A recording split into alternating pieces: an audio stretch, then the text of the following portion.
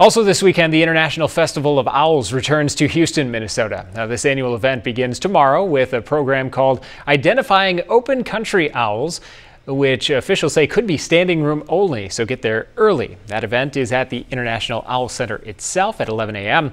Now, most other events take place at the high school in Houston, and Saturday offers a full schedule of events, including the live owl program from the Illinois Raptor Center. That's at 9:30 and 3 Saturday, and then on Sunday at 9:30 and 1.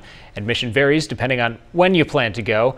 You can find that and a full schedule at festivalofowls.com.